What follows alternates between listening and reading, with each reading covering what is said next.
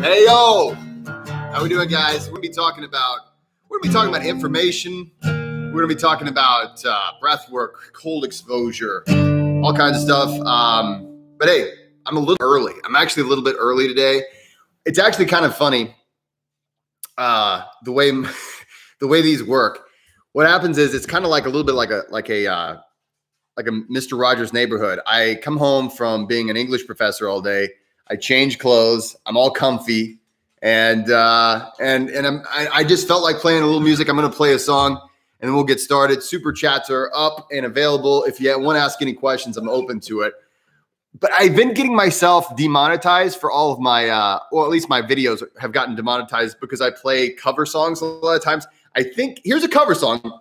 I could play my own songs sometimes, but you know when I play my own songs, I always feel like I'm pushing it on somebody. I'm like, no, man, tell me how genius this song is. Happy Friday, guys. Happy Friday, guys. Good to have you here. Oh, man. Cheers from Sweden. Cheers from Indiana, my friend. Good to have you here, Papa Geek. I see that I got an email from you. I haven't checked your email just yet. I will take a look at that in just a minute. But I tell you what, I'm looking forward to today because I think we're gonna have a good conversation today. But first, it was Labor Day on Monday, and here's a good song for Labor Day as we kind of all congregate and get started. So throw your ideas up there for things that we're going to talk about. We're definitely going to talk about information. I had a really good conversation with my favorite neuroscientist today, or actually it was yesterday. We had a really good conversation. I want to share some of what we talked about with you guys. But super chat's available. We'll get started in just a minute. We got a lot of Swiss here. Oh, okay, we got a Swiss. We got Swedes. M. Peter, happy Friday to you, brother. Moose Mans, happy Friday. Check in. Where are we all from? Well, some people say a man's made out of mud. The poor man's made out of muscle and blood. Well, say muscle, blood, skin, and bone. A mind that's weak and a back that's strong. 16 tons. What do you get? Another day older and deeper in debt. St. Peter, don't call me 'cause I can't go. I hold my soul to the company store.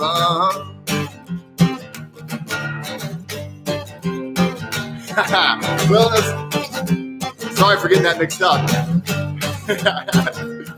Well, I was born one morning in the drizzling rain. Fighting in trouble is my middle name. Born in the cane by an old mama line. Ain't no hot soul woman make me walk the line. You load 16 tons. What do you get?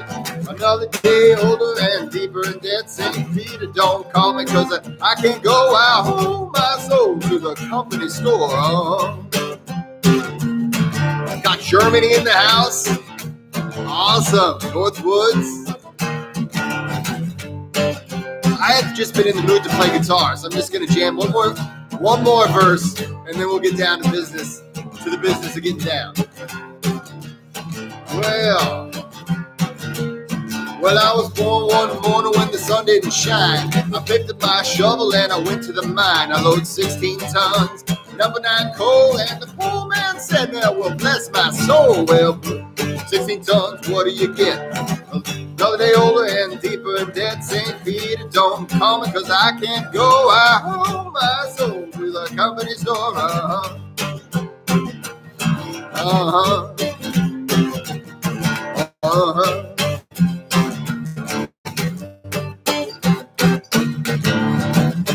Hey, happy Friday, everybody. We've got a lot of cool things to talk about. I had a really good conversation with my favorite neuroscientist, Dr. Otto Music. If you've read my book, you're familiar with the fact that I've been very privileged to be able to work with the man. He was one of the researchers that's done research on Wim Hof. Actually, I think we're actually going to be doing some research together with Wim Hof next year, hopefully. So I'll let you know how that works out. Got a lot of good people here. Oh my God, all my favorite names are popping up. So it's good to see you guys. What's up, Merrick? Detroit 470. Good to see you. Eric, nice to have you here, my friend. Vincent, hey, awesome. I'm so glad you like the book. My book has been out almost a full year now and sold thousands of copies around the world. And I'm so grateful that it's helping. And this is one of those things for you guys, you know, if some of you guys might have written a book, maybe you have thoughts and you know, it's one of those things where the reason why I wrote the book was literally because I was like, you know what, this book needs to be written. You know, I'm an English professor, right? So I just mentioned that I come home on Fridays, my last class that I teach at the college, you know, it gets out about 2 o'clock. So I rush home. I don't live too far away from the college, and I change my clothes. Sometimes I'm tempted to do one of these just in my regular professor garb. I don't know if you'd well, I mean, it's just not as comfortable. Let me tell you, I'm all in comfy clothes now, but anyway, you know, and it's so nice to see you guys here, and so good to see you guys. But you know, I always wanted to write a book, and I've got all these other books and screenplays and things like that I've written, and there just wasn't a need. There wasn't a need for those other ones. There was a need for, hey, listen, I understand this thing really well, and I want to share it with other people in a way that's understandable. So, hey, yeah, thank you guys so much for the kind comments about my book. And if you haven't picked one up, make sure to pick one up. Go to Amazon or go to my website, jessecoomer.com, and it's an Audible. And I kind of regret not doing the Audible with my own voice, but it just wasn't happening, guys. I tried, but Audible's really picky about the quality of the recording. So it just wasn't working for me. So, hey, all good. I got a really cool guy to do the voiceovers. And if you have the audiobook, I have a little bonus in there. I think, honestly, it's one of those books. It's kind of hard to do this. It's harder to do the book. It was hard to do it in Audible form because if you've got the paperback or the ebook version, there's tables and charts and pictures, and I can't really do that very well in an audiobook. So I was like, well, I'll at least give some, like, if you get the audiobook, you at least get, I do some guided breathwork sessions. So, you know, it's kind of nice. You can get both and get something out of one or the other. Also, if you have one of these books, I'm very happy to announce that the next cohort of the 6-week Breath Mastery School is coming up. The next cohort starts October 7th. And I got to say, this one is going to be the best one yet. I'm really excited about this. And there's some things going on behind the scenes, guys. I got to tell you, there's things going on behind the scenes. For those of you, some of you guys have reached out to me and you would like to become a certified breath worker. I got to say, there's some really cool things that are happening behind the scenes. I can't say what they are right now, but for anybody who takes the course, eventually you're going to get an email to invite you to apply to my breathwork certification program. And there's a whole curriculum involved, but I can't really say a whole lot right now, but there's stuff in the certification or at least that's very likely to be in the certification that is going to kind of blow your mind. And so more on that soon. Also, if you're in the Patreon club, tomorrow morning, so Saturday morning, or it's morning in the Midwest, at 10 a.m., we're going to do our group breathwork session. So the Patreon club, let me know what kind of breathwork you'd like to do. I'm thinking we may go old school and do and hit one of the maybe one of the classics, you know, one of our group favorites.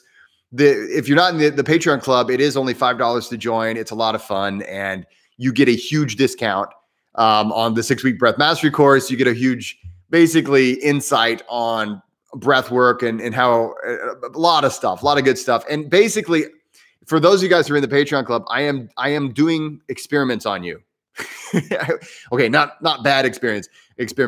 Basically, I'm doing basically whatever it is that I'm studying, whatever the areas of breath work that I'm researching. Oftentimes, I'll throw that in to the monthly sessions. So every month on my Patreon, on the Patreon club, on the breath club, I always add generally 2 guided sessions. For those you who are not interested in joining Patreon Club, we're going to get to the other stuff here in just a minute. Hang with me for just a minute because I'm just kind of describing right now. But basically, every month, if you're in the Patreon Club, you get 2 guided breathwork sessions that are pre-recorded. And we have, last week, or I forget if it was last week or the week before, I talked about how one of my clients, he was also in the Patreon Club. He did music for me. He had brain aneurysm and died. And it hit me really hard. And thanks to everybody that sent out well wishes and for everybody that was on that live. It was really actually very therapeutic for me to just at least talk about life and death. And it really, really helped me. And I hopefully it helped everybody else kind of, hey, maybe we can take a minute to think about mortality and just how grateful we should be for this breath. Just take a breath. Just take a breath right now and just say, I am so grateful for this breath. I am alive enough to breathe it.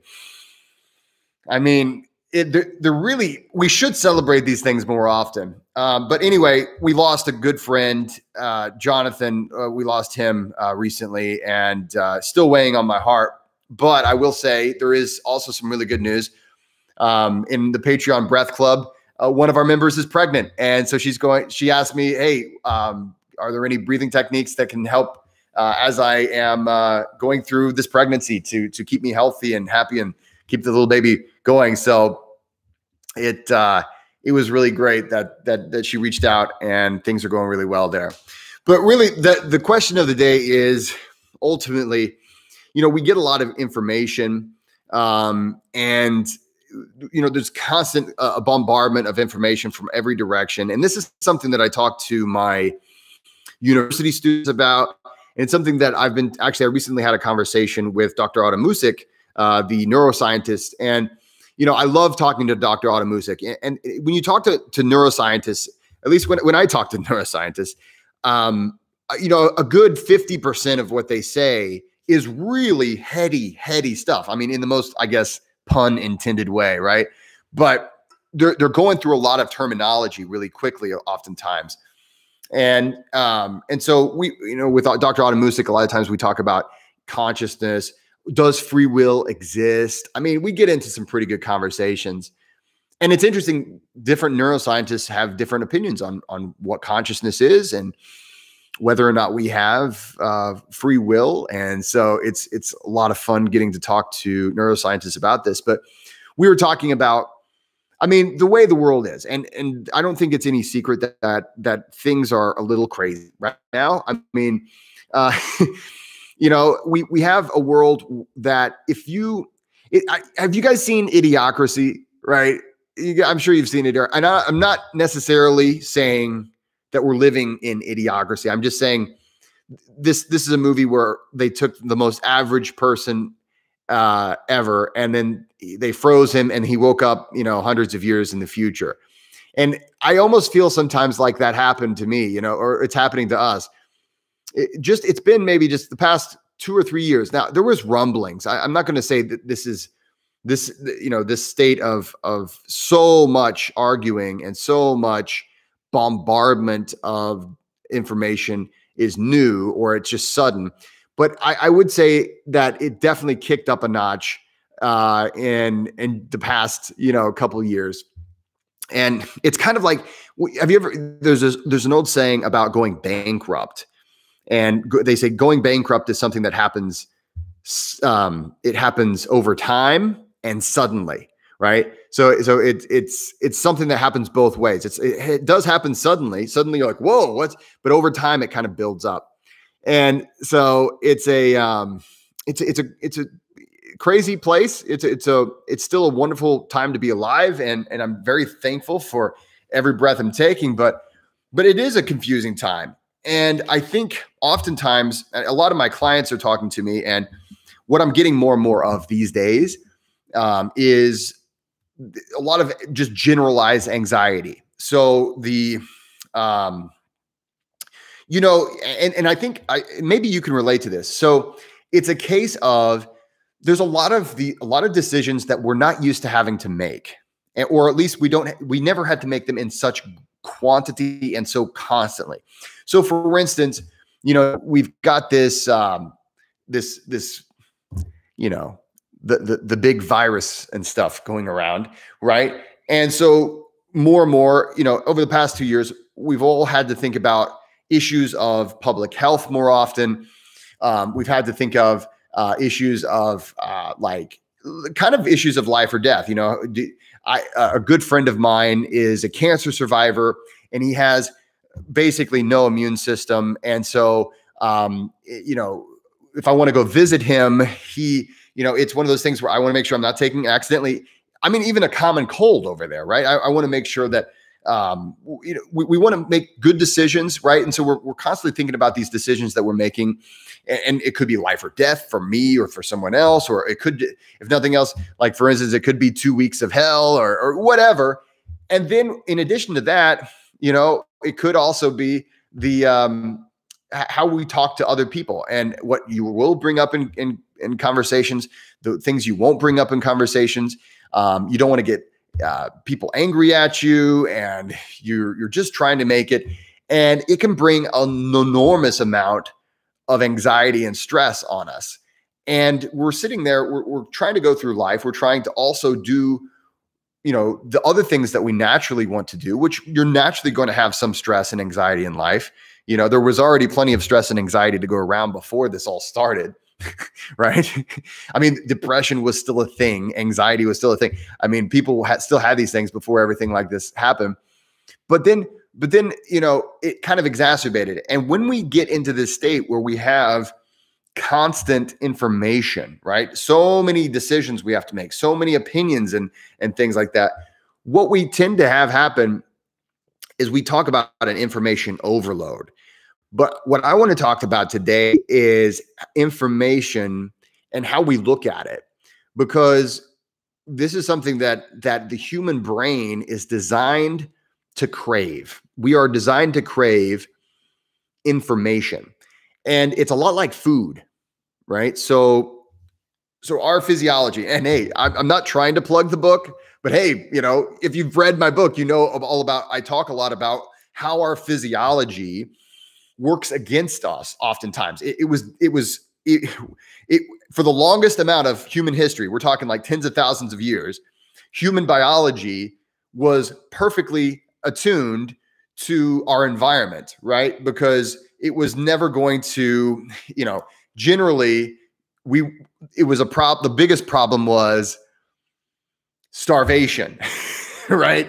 Most of the time, a human being was trying not to die. That was like a full-time job. It was like, well, what do you do for a living? I'm trying not to die, right?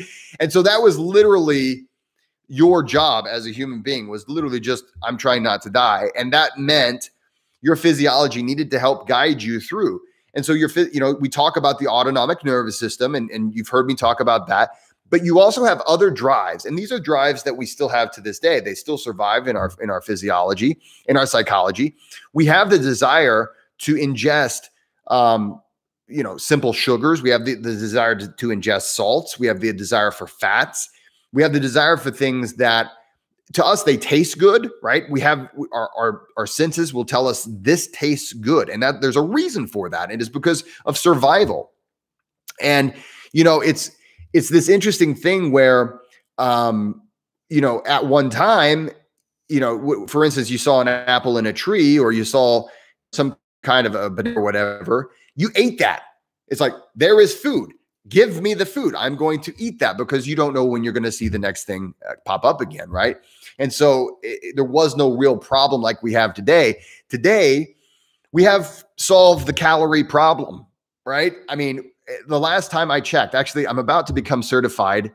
I'm about to take my exams for nutrition. So I'm about to have that certification as a nutrition coach, because I'm constantly trying to learn new things, right? So one of the things I've been learning is that we're almost pretty much the globe, especially in Western countries, we're almost 50% obese.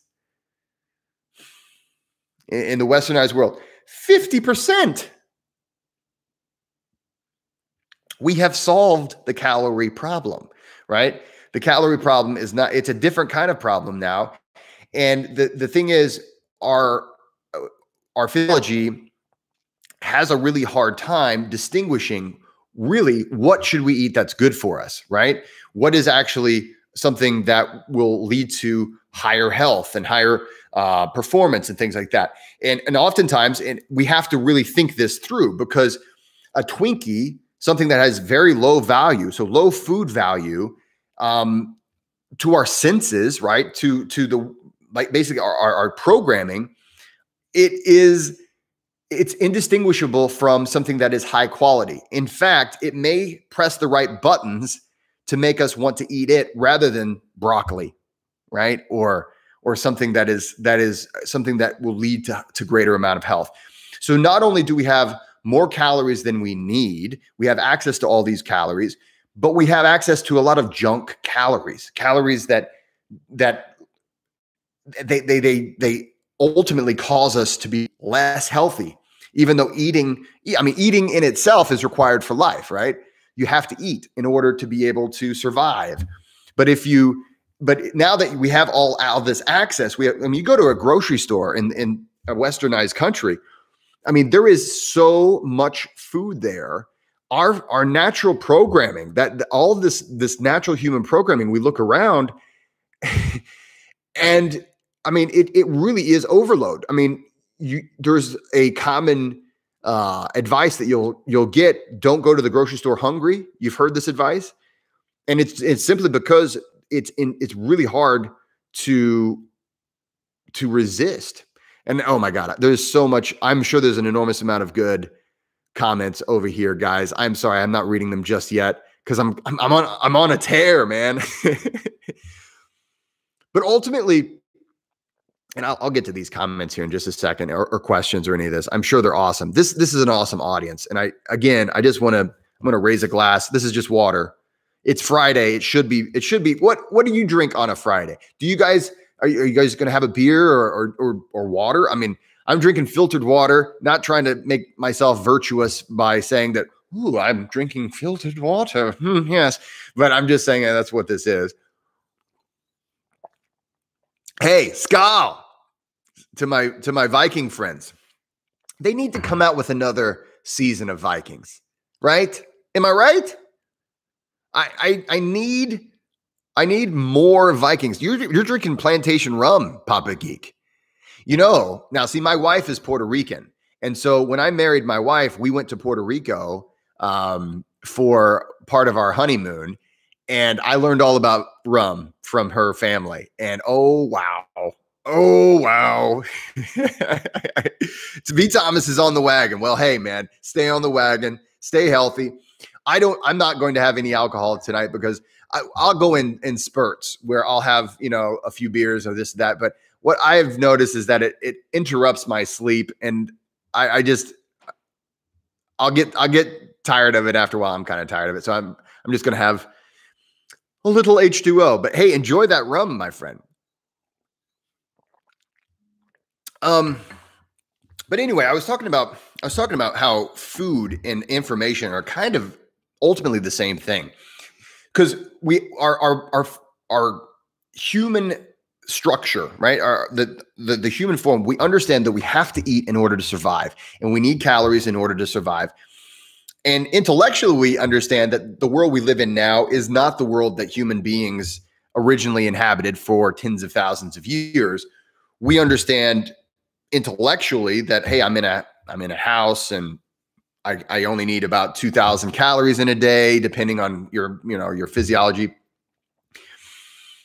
But all of these calories exist, and it's very difficult for us to differentiate from quality calories and not quality calories. We have to use our brains for that. The built-in mechanisms that take in information, they're going to go for generally the macronutrients that used to be associated with high density micronutrients. For instance, sugars, we actually, even if you couldn't taste, right? So even if you lose your ability to taste, the no-dose ganglion will still make you prefer something with carbohydrates or sugars in it. So we have more than just the way it tastes reinforcing our desire for sugars. Well, it's the same way with information. You have to understand our species, for the longest amount of time, information was just as scarce as food, if not more scarce, right? Information itself. And so we need information to survive. And this is, we understand this. Like if we look at our ancient ancestors, just not even that ancient, but pretty ancient, right? With, for instance, Stonehenge, or all these different monuments that would track the solstice, or that would track the different times to harvest and to plant. We understood that that information will make you powerful, right? And will ultimately allow your tribe to survive. Information as far as where the game is headed.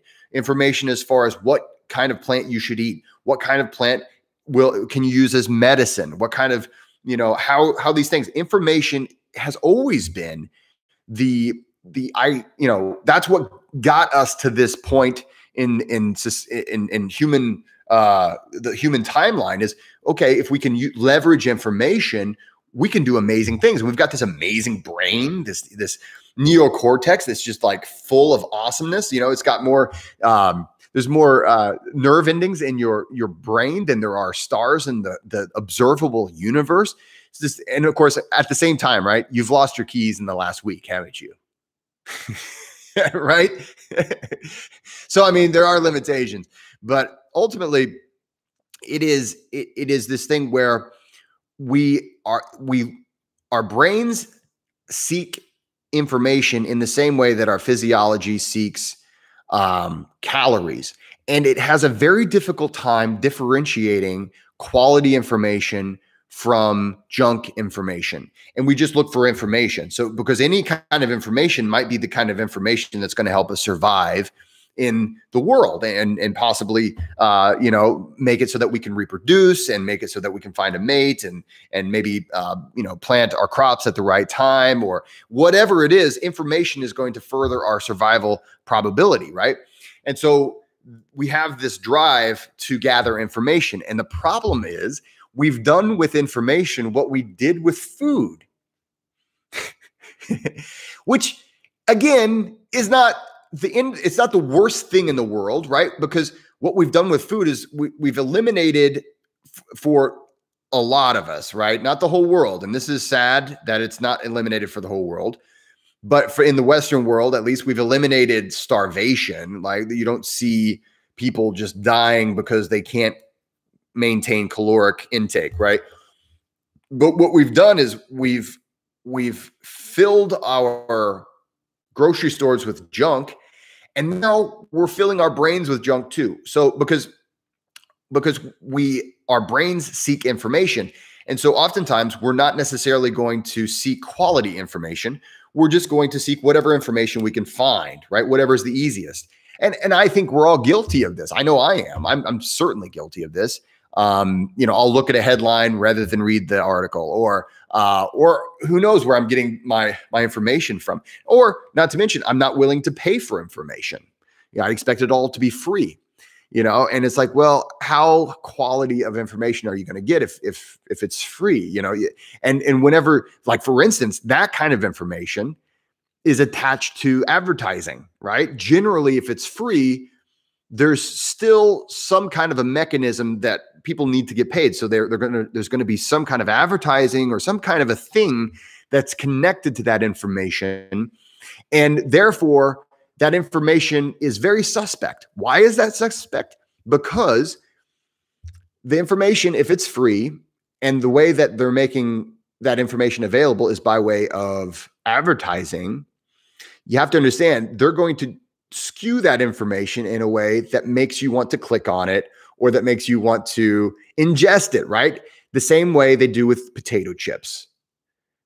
Let's put so much sodium and carbs and just junk on it so that people will continue to come back. So it's this information issue, and it causes us to go crazy, right? It causes us to go crazy. It causes us to fight with our neighbor. It causes us to feel morally and intellectually superior to other people whenever we're like, well, I found this information out.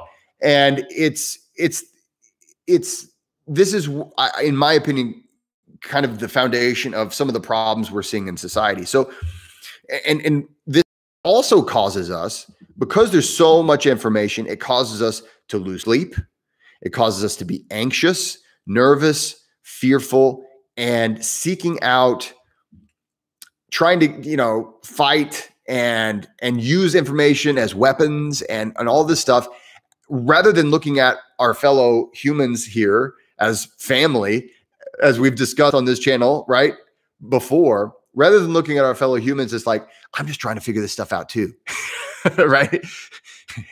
Because I think if a person believes they have a 100% grasp of reality, you have to, I think that's probably the acme of foolishness, to say, I know exactly 100% what reality is, without having any kind of doubt or any kind of humility to say, I could be mistaken, right? I think those times are very rare, at least. I know that when it comes to having access to absolute truth, right? And this is one of those philosophical type of questions, to have access to absolute truth. Oftentimes it comes through an experience or through some kind of a knowing that we can access sometimes, but not always. And I think sometimes it's very difficult to come to an absolute understanding. Even if we have data, even if we have reliable data, we still have to interpret that data. So I think a certain degree of humility is important. And I think it's important to understand that oftentimes we fill ourselves with a bunch of junk information, and then it ends up making us anxious and crazy, because junk information is like junk food, right? Rather, the junk food is going to it'll give you high blood pressure, diabetes, all kinds of, rot your teeth out and all these things. Junk information makes you paranoid, makes you hate other people, makes you not like this or that person or this group or that group. And it keeps you clicking, right? But it's junk. It's just really not, it's kind of garbage information that we love to ingest, just like we love to ingest potato chips. Not saying that I never eat potato chips. I'll occasionally eat potato chips. Oh my gosh. So let's see here. There's some good comments here. And hey, kombucha, Moose Bands. Yeah, I have been drinking kombucha for a long time. I'm all out. Moose Bands, can you send me some kombucha real quick? Can you email me some kombucha? I could really use a little kombucha. I'm just drinking good old quality H2O. H2O. What movie is that? The Waterboy? So anyway, there's my little spiel. That's a little something I wanted to kind of talk about. And we can come back to that. We can talk about breath work. We can talk about anything else today. But I wanted to talk a little bit about information and how it does make us crazy. The other thing is, we have a part in our brain that we do not share with the rest of animals, okay? There's a part of our brain that is the default mode. It's literally the default mode part of our brain. And of course, now I'm the only reason I know all this stuff is because I'm friends with a neuroscientist, and I occasionally ask him, hey, teach me a bunch of stuff. And he is the nicest guy in the world, and he will tell me a bunch of stuff. I'll tell you this also, when you're friends with a neuroscientist, be prepared for them to be like, I remember he read my book. And academics. So when you're an academic, it's weird. One of the ways that academics actually are nice to each other is by reading each other's work and then tearing it to shreds, like saying, oh, I think you're wrong here. What about this here? Really challenging you. Academics love that. And that's one of the things where it's, if you don't know the game, you'd think that he really didn't like my book, but he tore it up. Not literally tearing it up, but whenever we talked about my book, he was like, oh, what about this? And what about that? It was so cool. But anyway, that's this default mode of our brain. This is where typically we start to ruminate, and it's ultimately replaying parts of our lives and we're trying to learn from our past mistakes so that we can predict the future, so we can make better decisions in the future. And this is how we ruminate. And it's helpful and it's very good. It helps us make better decisions in the future, but it also can drive us crazy. And so one of the things we do with breath work is we interrupt that cycle. So for instance, one of my favorite breathing techniques, and if you're a fan of the channel, you know I talk about 4-7-8 breathing all the time. But that's because one of my favorite ones is because I like 4-7-8. I like a lot of different ones. Wim Hof method is a great one for a really powerful interrupt of the default mode of your brain. That dopamine feedback loop, the motivational network is coming in and saying we need to worry about that. But I love anything that's going to interrupt that. But ultimately, we can only interrupt it so much. You do have to face your own problems, right? You do have to come to grips with the fact that there must be something, that there's a reason why I'm ruminating. What is it that I'm ruminating about? And so we have to learn how to face these things courageously and say, okay, I do need to solve my problems. I can't rely on breath work to be the answer. It's a tool that I can use. So, okay, let's see here. More doctors smoke Camels than any other cigarette, says V. Thomas. You're absolutely right. Camels, the greatest. It's really good for you. I'm pretty sure. I'm pretty sure camels are the most nutritious. Do you guys remember what was his name? Dennis Leary. He had a whole stand-up bit about how Marlboro Reds were full of vitamin C, and they're probably really good for you. Let's see here. Just arriving late, Rye. We're glad you're here. Nice to have you here, my friend. Let's see here. Okay, so we've got a conversation here. Always, let's see. Yeah, you remember Dennis Leary. Do you remember what was Dennis Leary's song? Life's gonna suck when you grow up. When you grow up. When you grow up. Life's gonna suck when you grow up. It sucks pretty bad right now. Like it was classic 90s, kind of cynical humor, but of course you have the CDs. Of course you have the CDs. Papa Geek, I hope you're enjoying your plantation rum. I'm going to go ahead and take a look and see if we've got any here. Got any comments or questions?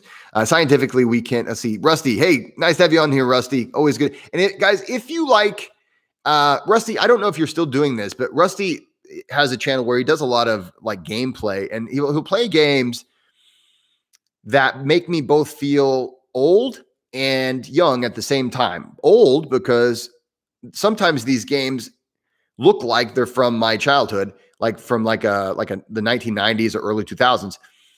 But then they're new games, and I'm like, I've never heard this game before. So watch his channel if you like video gaming. So it says scientifically we can have too much information.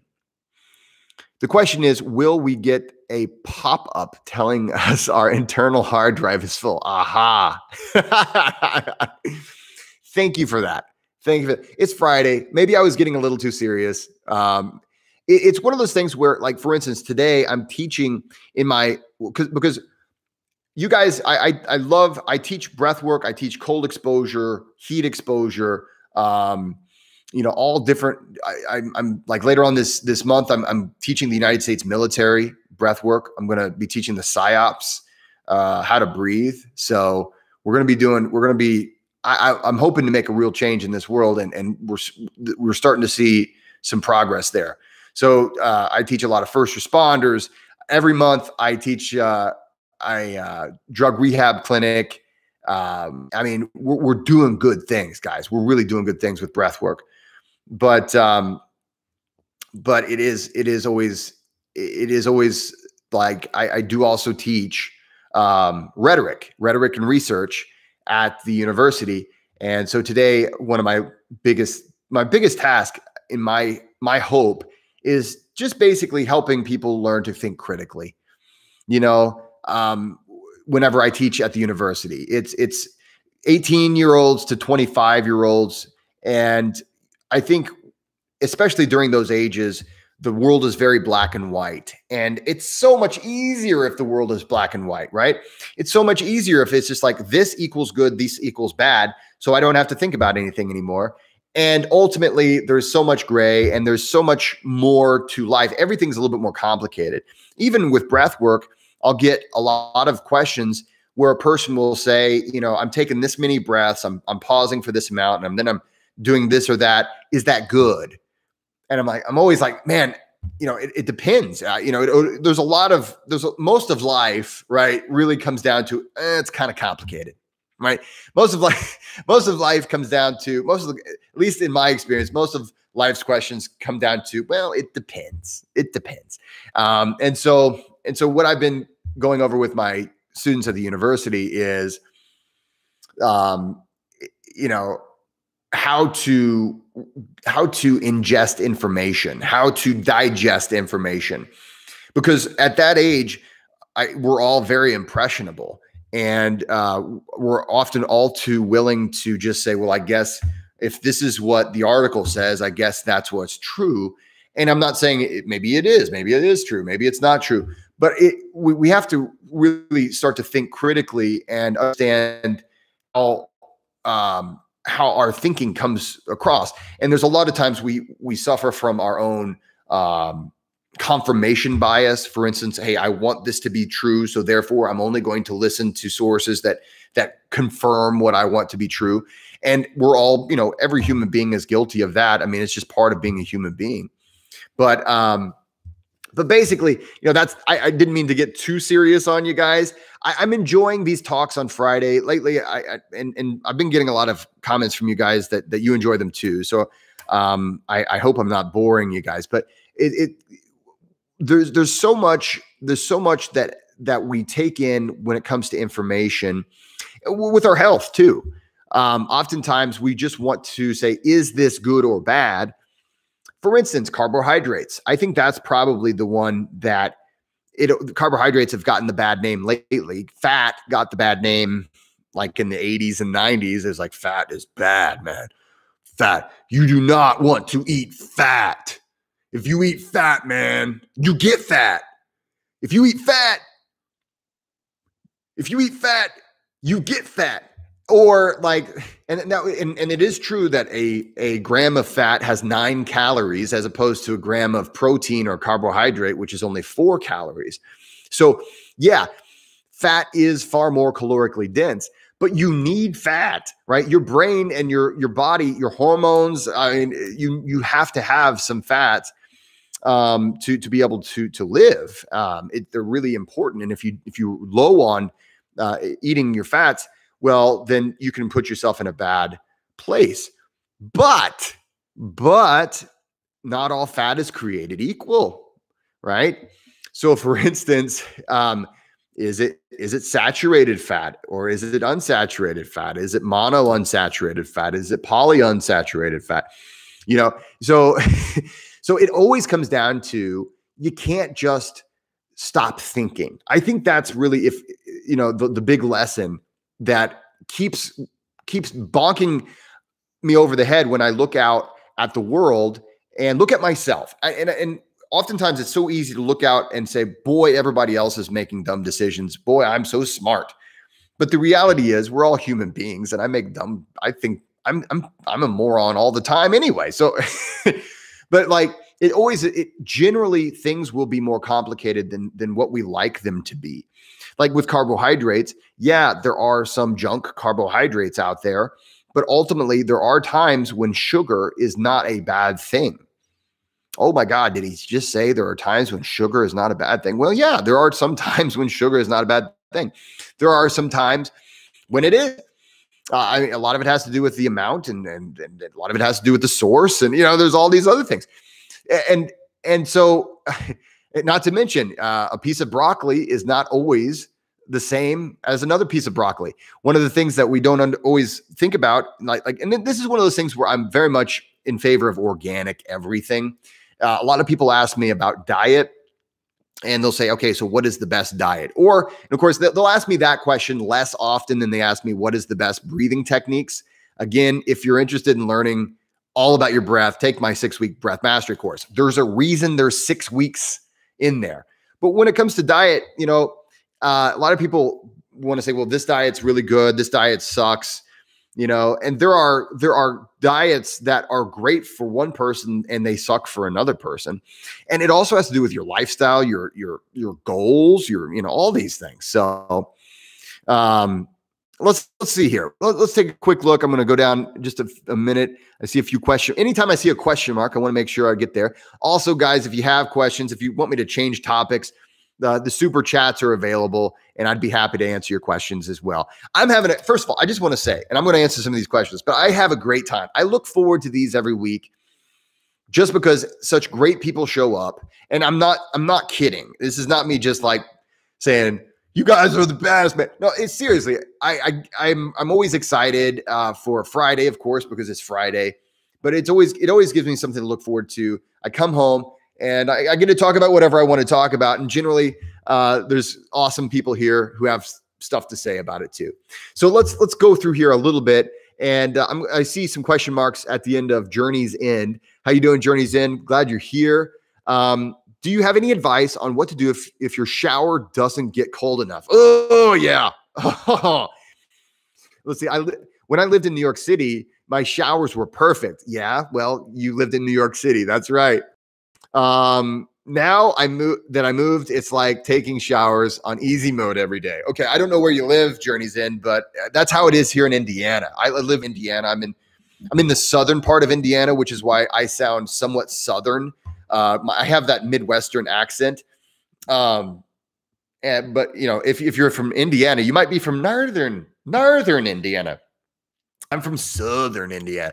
So So here's what I would recommend doing, Journey's End. First of all, it's going to be seasonal. It's a little bit more seasonal the further south you go. Now, you can go, once you get close, the closer you get to the equator, the less seasonal it's going to be and the more warm it's going to be. But when you, like for instance, in Indiana right now, my cold showers are starting to get a little colder because the days and nights are getting a little cooler here.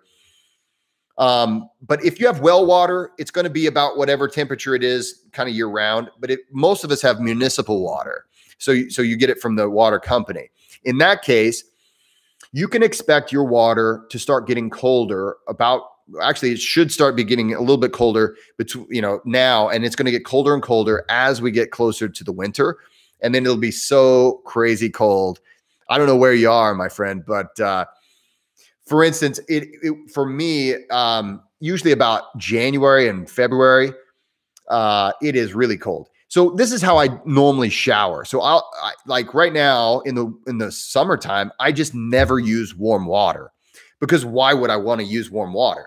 I just get in the shower and it's kind of like having swimming pool water on me. It's not, it's not cold. It's not hot. It's just, I would say, and Papa Geek's going to kill me if he's on still. It's going to be, I would say it's about 68 to 70 degrees Fahrenheit. I do not off the top of my head. I think that's like 20 degrees ish. Okay. Just because I know Papa Geek is listening. There he is. I knew it. Okay. 68 degrees Fahrenheit in Celsius. 14.5 degrees, Papa Geek. So it's not cold. It's not cold at all whenever I get in the shower now. So I just take a regular shower, wash everything in cold. I don't even vary the water temperature at all. But in the wintertime, it'll get so cold in my shower that whenever I wash my hair, I may actually turn on the warm water just so I don't get brain freeze. And then Papa Geek, if you didn't rib me about this, I would miss it. I would miss it. But like, yeah, in the wintertime, it'll get so cold, like it'll get down to, oh no. Hang on. It'll get down to 40 degrees Fahrenheit in Celsius. 40 degrees Fahrenheit is equivalent to 4. Okay, it'll get down to 40 degrees Fahrenheit, which is about 4 degrees Celsius. So that's real cold. That's a nice cold shower. In fact, that cold of a shower can be a greater challenge than an ice bath And the reason for that is because it's running water. Now, it's not on your whole body, and it depends on what kind of shower head you have. But I mean, it can be a real challenge. So in the wintertime, I'll warm when I wash my hair and beard, and then I'll get back to cold for everything else. But I always do cold a little bit all over the place, just because, hey, I'm going to shower usually anyway. So that's how I do that. Journey's in. Oh, he says he's on municipal water. Just an hour upstate. Okay, so you're still in New York, the state of New York, but okay. So yeah, it's going to get colder. Don't worry, it's coming. During the summertime is a great time to experiment with ice bathing. So, and I love ice bathing in the summertime. And what's funny is everybody always waits till the wintertime to do ice baths, but I'm always like, no, dude, ice bathe in the summertime. And if you've never taken an ice bath before, summertime is a great time to start ice bathing, just because it's so much easier.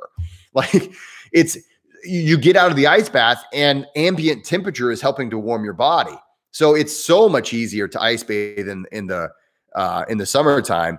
And that's oftentimes whenever I push myself a little harder in the ice bath, just because, hey, why not? I know that when I get out, it's not going to be crazy hard to rewarm my body. I still might feel incredible. You know, sometimes when I push myself a little hard, I'm like, okay, if I go back inside to the air conditioning, I may actually experience some afterdrop. I'm going to go ahead and mow the yard. I'm going to do a little yard work in the garden or something. And so you feel like you have air conditioning outside. And I don't want to paint that. I know some people are like, hey, Jesse, you shouldn't glaze over the danger of afterdrop. And I don't want to do that. Afterdrop, if you've read my ebook actually, guys, I'm going to ask you a question about what you think. I'm going to ask your advice on what you think I should do about this ebook business here in a second. But if you've read my ebook about cold training, you know how serious I take afterdrop and hypothermia. So be careful. But I oftentimes push myself a little harder in the summertime, just because I know it's going to be easier to recover. So I have a question. I've recently been talking about publishing my ebook as a paperback, the ebook on cold training. And my goal was to revise it to the 3rd edition, to add a few things before I did that. It's not going to happen. I am working on, as of right now, possibly, well, for sure, 4. It's actually going to be 4 online courses. Like I'm working on a lot of courses right now, and I've got a lot of clients, and I just don't have the time to work on that book right now. I probably won't have the time until the summertime of next year.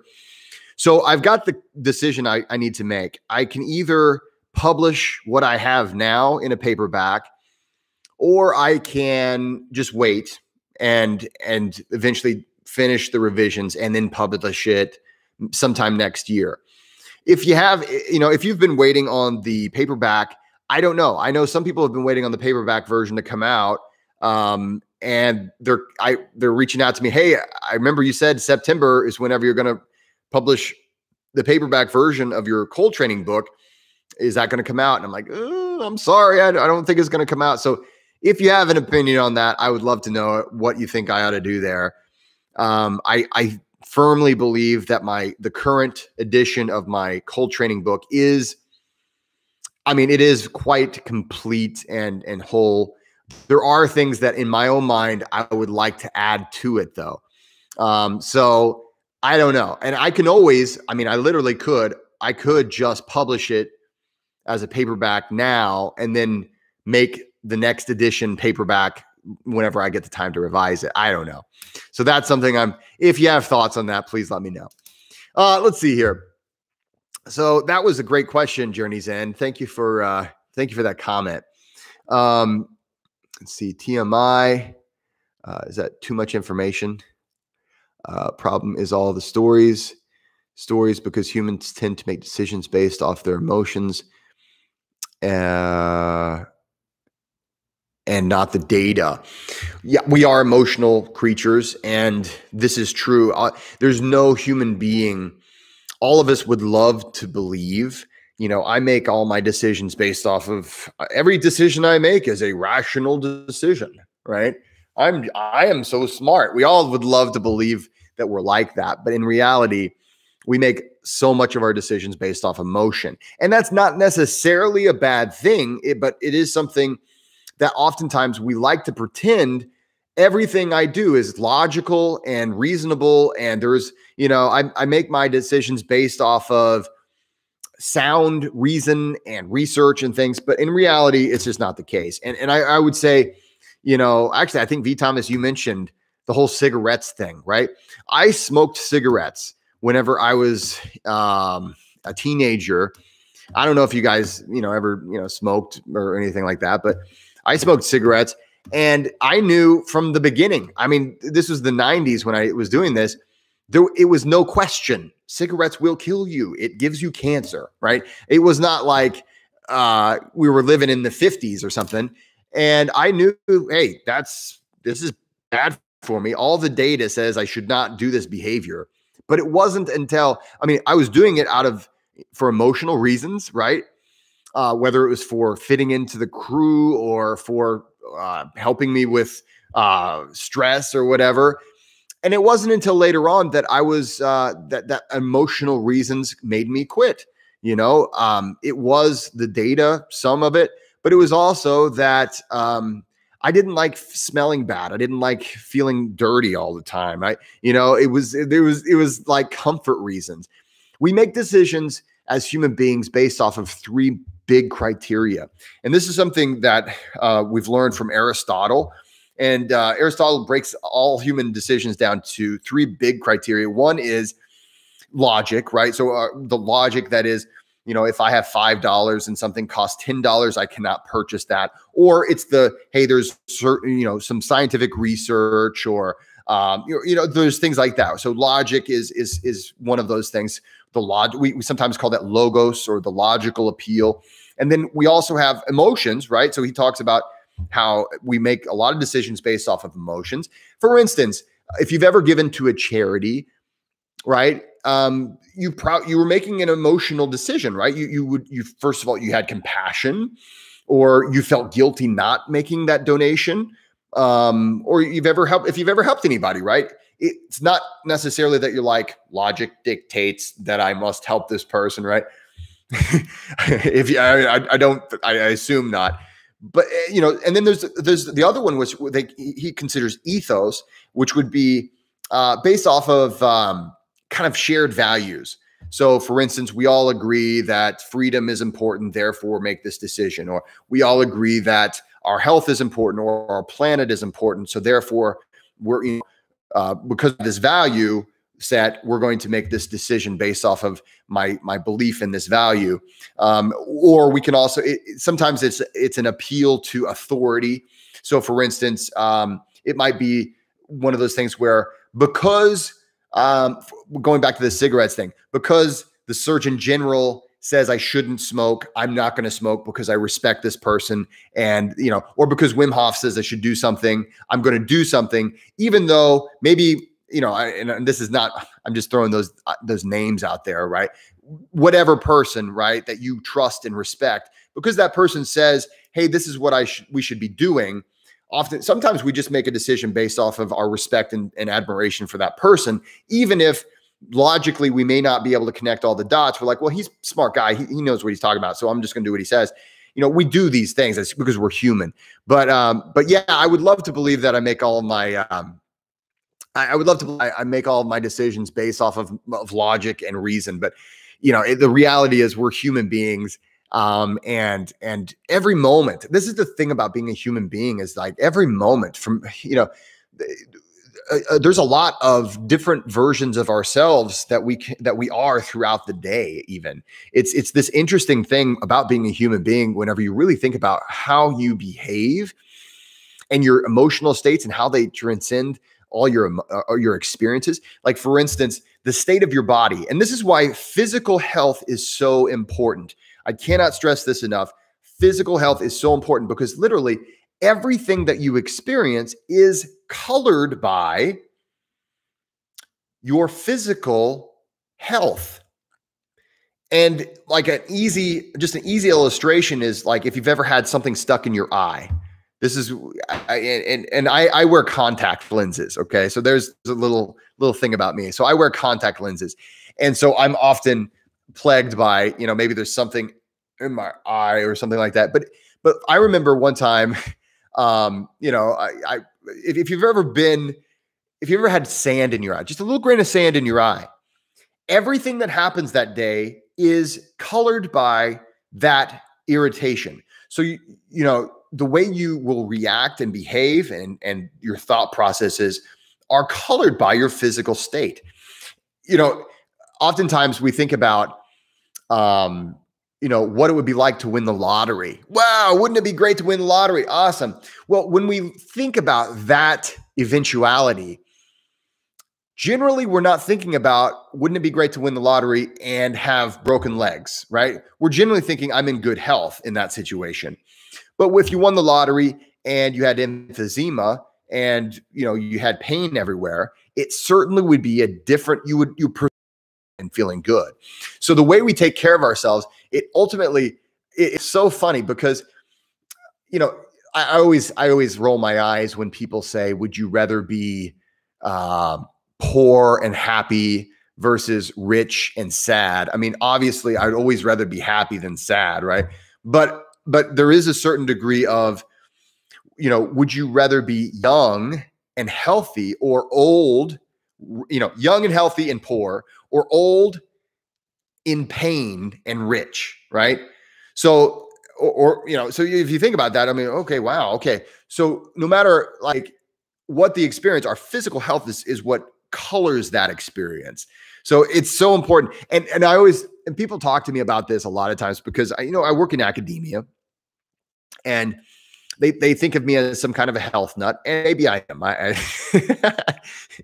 Maybe I am. I do think about health quite a bit, but they'll talk about, you know, intellectual pursuits as something that is different than a physiological pursuit. And my challenge is always point to somewhere on your body where your nervous system is not, right? You can't do it. Your brain is connected to everything. And a great illustration to that is if you've ever stubbed your toe or smashed your finger. I mean, that's a tiny little thing, but think about how fast that nerve, that pain signal gets to your brain, you know? And think about how loud something as small as your little finger can be. And you smash your little finger and suddenly everything stops. You were having a great day and suddenly everything stops. So anyway, but I digress. You are a little extreme, Jesse. Maybe I am. I don't know. I'm having fun though. I'm having fun. Let's see here. Thanks guys for sticking around. We're going to keep going. If you have a question, if you want to interrupt or change the topic, you can always do a super chat. And I think I did have a question about the 6-week breath mastery course. Are you still on here? Let's see. I want to make sure I answer that question because that's a great question. And I'm really excited about that. Ryan. Okay. Ryan had a question. Ryan Donahue had the question. Okay. So, hey, Ryan, nice to have you here. So with the 6-week breath mastery course, what we're covering is every aspect of breathing. So in that course, ultimately, once you're done with the course, the goal is that you understand your pulmonary system. You understand how it all works. It is not exhaustive. And what I mean by that is I don't teach you all the techniques, right? It's not technique focused. Techniques are great, but ultimately,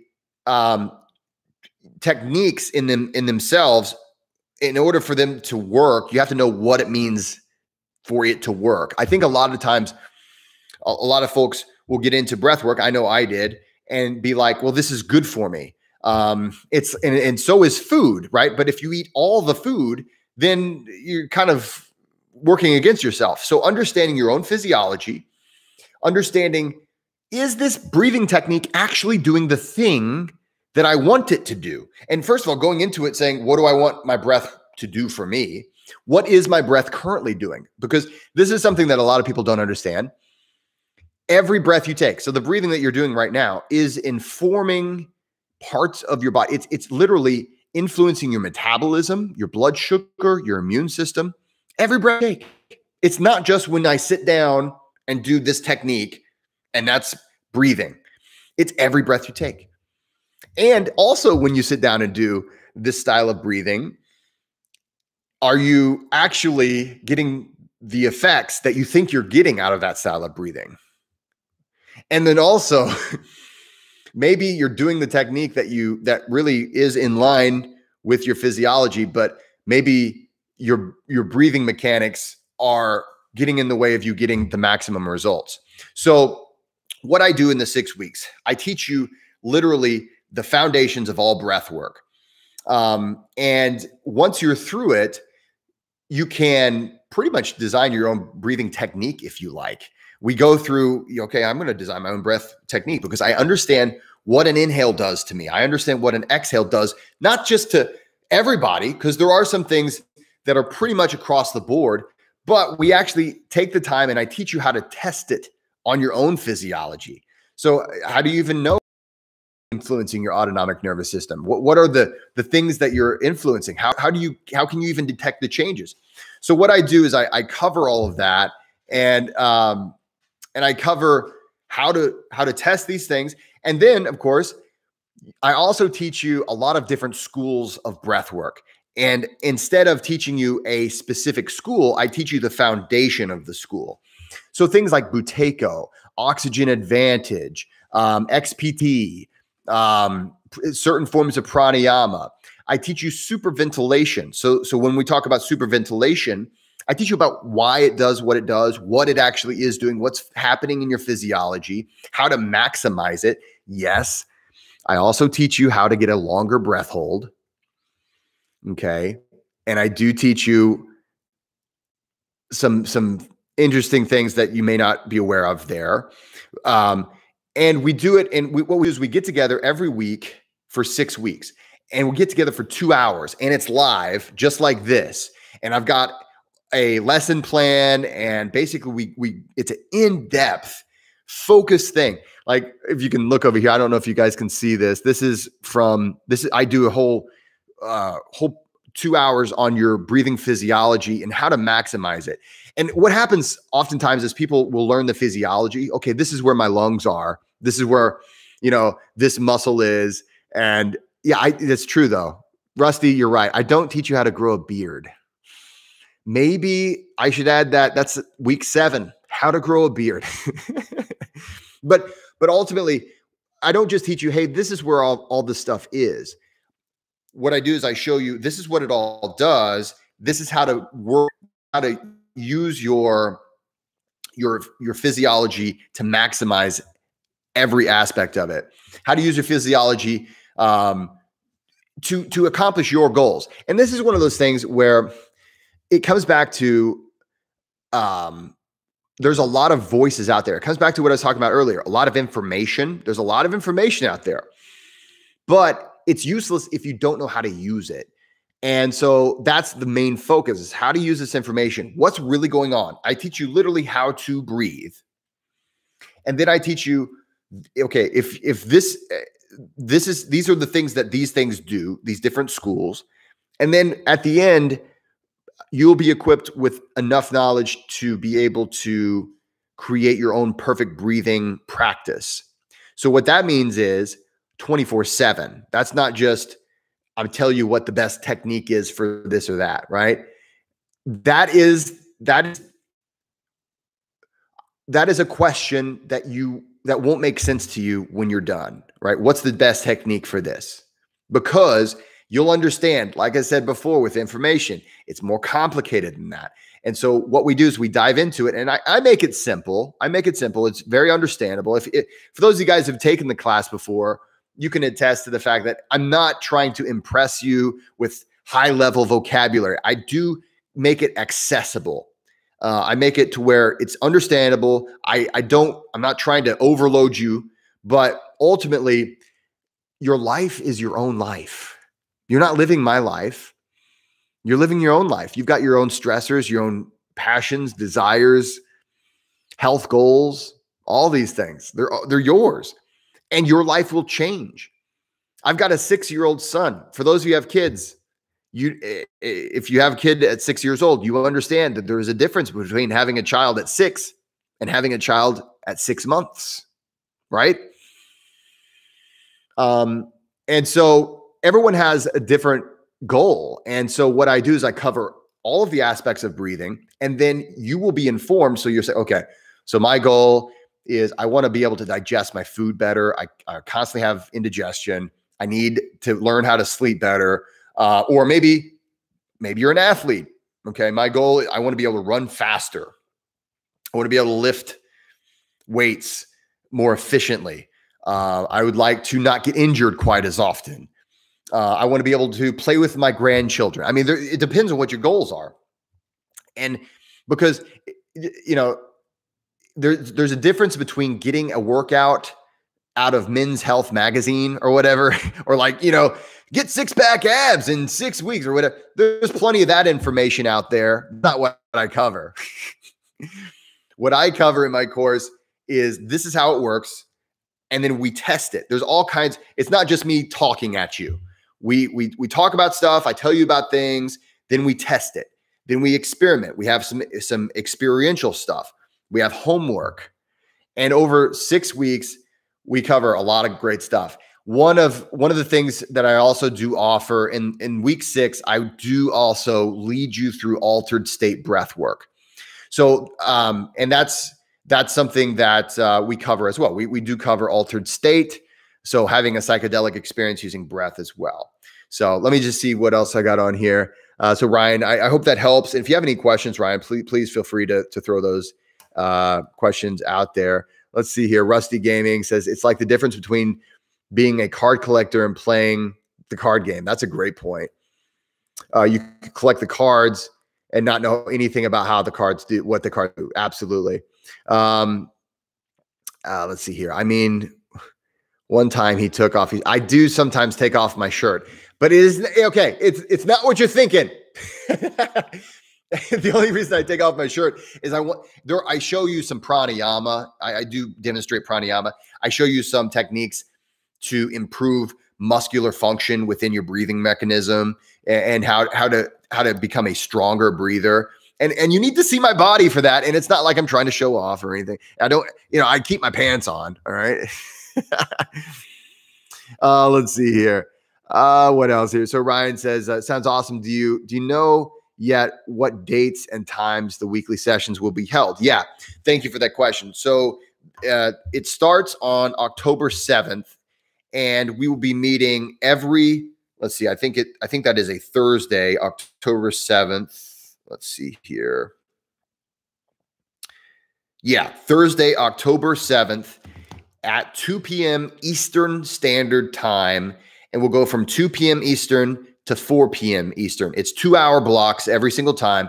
And then if you can't make it, or if you have to drop, or if you just can't remember everything and you want to watch it again, you get access to the recordings and you can have that forever. But yeah, we'll meet every Thursday starting on October 7th at 2 p.m. Eastern Standard Time. And every Thursday for 6 weeks, we meet for 2 hours. So that's how that works. Let's see. Papa Geek says the course is it expected to be practicing stuff between the weeks like homework? Yeah. So ultimately, and most of this, I always ask people to come into the course and think of it as you're in a laboratory now. I know most of you guys are going to come into it. You already have somewhat of a breathwork practice in place. And I'm not asking you to just stop doing all those things. But what I do ask is that you add these elements. So for like, and add to your practice over those times. So it's always basically your experimentation is I always ask that you experiment with the techniques that we learned, or at least experiment with the concepts that we learned. And so there's guided sessions that you'll have, and you're going to experiment with those things. And the thing is, because it's not prescriptive, and by that I mean, because I'm not telling you, you have to do this. This is the breathwork practice that you need to have. This is the best one, man. If anybody says this is the best breathwork practice, then they're making a broad statement that they can't possibly say, because there's so much variation in our species. So what I'm saying is, your goal every week is to add to your practice some experimentation of what we cover each week. And each week accumulates. So by the end, you're practicing a lot of different things, but you've chosen your own path. And you're familiar with what you could also do instead of, maybe I tried this one, and maybe I could try this one another week. At the end of 6 weeks, I'm not saying you will have your final breathwork practice. And I'll tell you this, I don't have my final breathwork practice. And the reason for that is because my life changes. Every day is slightly different. And I have general things, and you probably will. By the end of this, you'll probably say, okay, every morning I do this. I do this before I eat, or maybe I do this before I go to bed, or I do this before I work out or after I work out. You'll have some things kind of planned out. But you got to remember, you're breathing all the rest of those times too, right? So you're going to have tools that you can implement into your day. And the homework is all about experimenting with that. So that's a great question. I'm glad you asked that, Papa Geek. Yeah, V Thomas, homework. And now I'm not going to grade your homework. I'm not grading anybody's homework, but there is an expectation that if you're coming into this class, this is not just like, here's some techniques to help you calm down. That is not what, this is an intensive. This is if you're really ready to take your breath practice seriously, and you're sick and tired of all this junk information out there, because there's a lot of great information out there too, but a lot of it's junk mixed in with that. It's just like a grocery store, right? Because you can go to the grocery store and get a fantastic diet of everything that your body needs. And maybe your body needs different things on different days because it has different demands depending on what you're doing. Oh my God, right? That's so true. But there's also a lot of information out there with breath, and there's so much junk information out there. So what we do is I teach you what I have distilled over all of these years and what I continue to learn. I'm still learning more about breath. And so every class, every cohort that I teach gets a little bit more than the last one. And whenever and just so you know, and you're like, well, wait a minute, maybe I need to take the last one he ever does, right?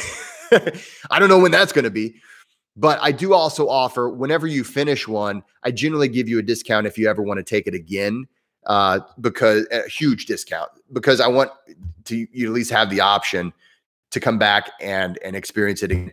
And a lot of people do. I think Eric mentioned this will be his third time to do it. And the reason why people do it multiple times is not because they didn't learn anything, right? Right? People aren't like, you know what? This doesn't teach me anything. I better take it again. People take it multiple times because it's a live virtual classroom experience, because it's a lot like, it's similar. We use a different, an app called AirMeet. I had something in my eye. We use an app called AirMeet. So it's a kind of a virtual conference software that we're using. But as you ask questions, the classroom goes to what you have questions about. Obviously, the expectation is that you're staying on topic, right? I don't want you to come in and we're talking about CO2 tolerance training or whatever, and you're like, whenever I do Wim Hof method and I get into an ice bath, it's like, no, we're not talking about ice baths in the Breath Mastery Club, right? So, but when it comes to Breath Mastery, it is literally, there's nothing else out there like it that I know of. And so I'm really proud of it. It's some of my best work. So thank you for that. Let's see here. Let's see. V Thomas, a lab, we're already largely being experimented on. Well, yeah, you need to experiment on yourself. You are your own N equals 1. You are your own best laboratory. So definitely.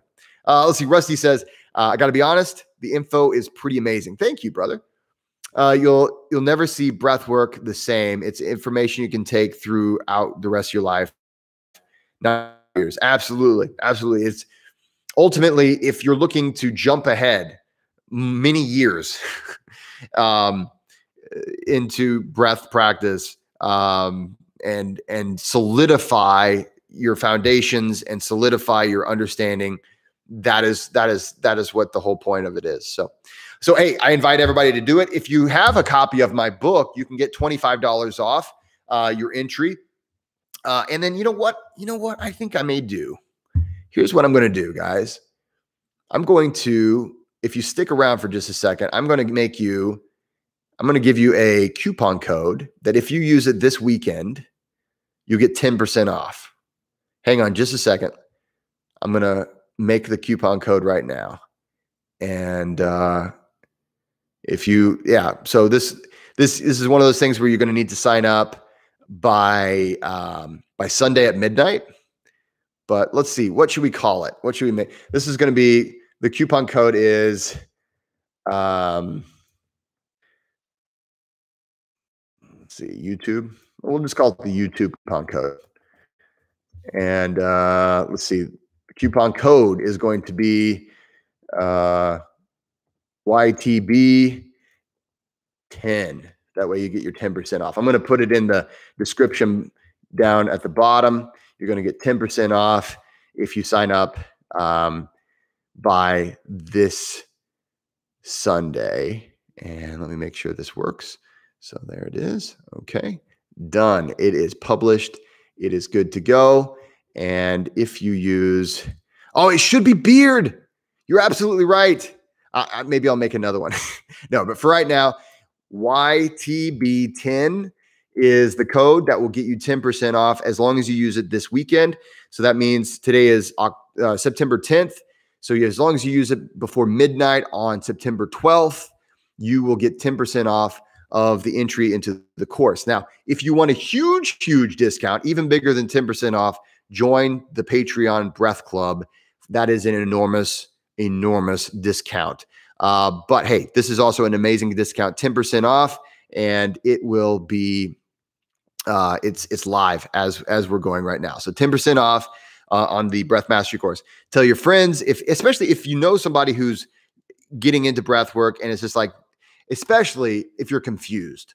There's so many voices out there. There's a lot of really great voices, but there's a lot of, just going back to the earlier theme of the talk today, there's a lot of information that's just kind of junk information. So let's see, is there a cap of how many participants I can take?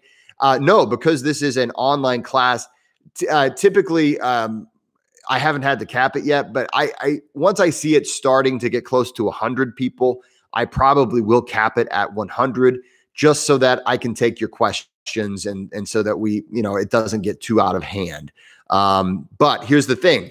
Once it starts, so once the cohort starts, nobody else is allowed into that cohort. This is not something you come in and out of. And the reason for that is because we have a virtual conference center. It's kind of cool. We have virtual tables, and you can talk to people that are in the class, share stories. You don't have to if you don't really like people that much. That's fine too. You can just be there to learn, and that's fine too. But ultimately, it is an opportunity to be with a group as you move through the 6 weeks. So, okay, man, I'm getting so many requests for beard. Maybe I'll have to throw that in there here. I don't know. Maybe it'll be a surprise, like an Easter egg. I don't know. Maybe we'll see. C, hey, C says, what makes the breathing method effective?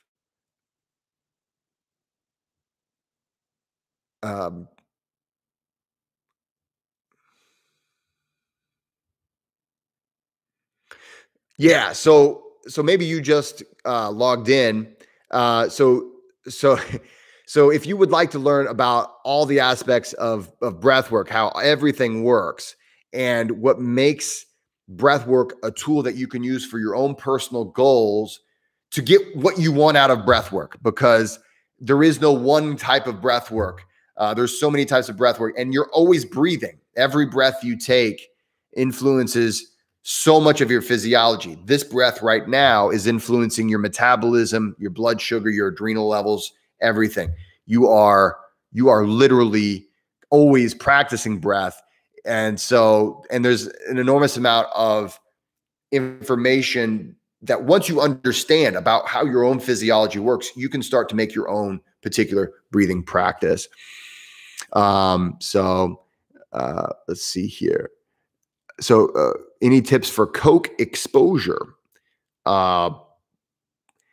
He's already having a great weekend, eh? I don't know. My shower is too warm and my bathtub is too small. Hey man, I understand you there. So you're practicing Wim Hof method, I guess. So yeah, if you're practicing Wim Hof method, you're going to want to get some more ice, man. Get some ice, or get a tub.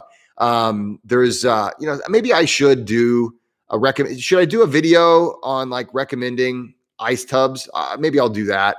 I use a horse trough myself, but I've used pop-up tubs before, and all those other things. But don't do cocaine, man. Just say no. We're poking fun. Typos are internet fun a lot of times. So anyway, guys, it's been a great Friday talk. I appreciate you guys being here, and I wish you all the best. Remember that when it comes to information, it is important to vet the information. It's just like food. It is literally what you feed your brain. And so remember that. And if you're looking to have good quality information, that is my finest goal, the highest goal that I have for the 6-week breath mastery course. So if you use promo code YTB10, you can get 10% off of the course. You'll just need to go to jessecoomer.com and find the courses. I'll put all that information after this gets done processing in the box below. Guys, have a great weekend. Don't forget, if you haven't already done so, please like and subscribe. And of course, don't forget to go out there and be kind to one another. Happy Friday. Have a great weekend.